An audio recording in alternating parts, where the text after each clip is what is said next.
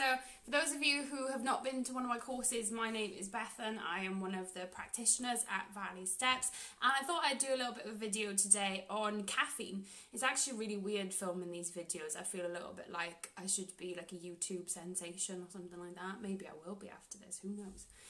So I thought I'd do a little bit of a video on caffeine. Those of you who've been to our stress control course, you will know that we do talk a little bit about caffeine. Actually, I talk about caffeine quite a lot, but we do talk about caffeine a little bit because caffeine actually mimics a lot of the symptoms of stress, particularly anxiety. So a lot of people find a benefit when they're dealing with stress in trying to be a bit mindful of how much caffeine they're putting into their body. So we might be finding that while we're at home a lot at the moment because of the coronavirus situation, we might be finding that we are putting the kettle on a lot more than usual just for something to do. So we're making a cup of tea or coffee just to keep ourselves busy. So we might actually be finding that when we're at home, we're drinking more than maybe we normally would when we're out and about during the day. So it's really worth thinking about caffeine while we're all stuck at home and we're trying to do our best to manage our well-being. Making sure we're not having too much of that caffeine would be helpful. So bear in mind that a healthy human adult shouldn't have much more than about 400 milligrams of caffeine a day. Actually, people with stress will find they probably can consume a lot less than that before they start experiencing those stress symptoms. To put that 400 milligrams into perspective, most supermarket brand instant coffees contain about 80 milligrams. Obviously, it depends what brand you're buying, depends how strong it is, but it's about 80 milligrams. Some cold and flu medications and paracetamol and things like that will also contain caffeine.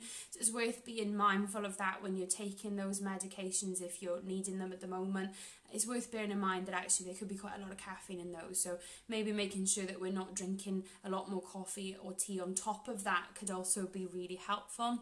Bearing in mind that there's not just caffeine in tea and coffee and those over-the-counter flu medications, cold and flu medications or painkillers, there's actually caffeine in things like fizzy drinks. Some colas, for example, will contain caffeine. There's caffeine in energy drinks and energy tablets. There's some caffeine in chocolate, although it is a very small amount. White chocolate doesn't have any. Milk chocolate has a little bit. Dark chocolate contains the most.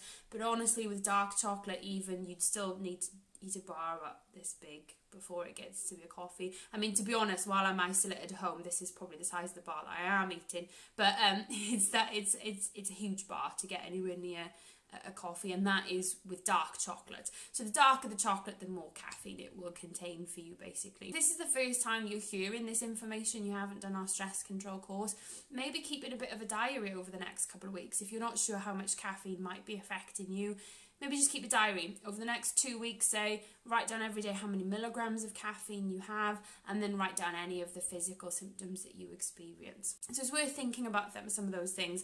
Like I said, while we're all stuck at home and we're trying to find those small ways to manage our well-being, maybe when we're not able to get outside and go out and live our sort of normal lives, it is definitely worth thinking about these little things that we can do.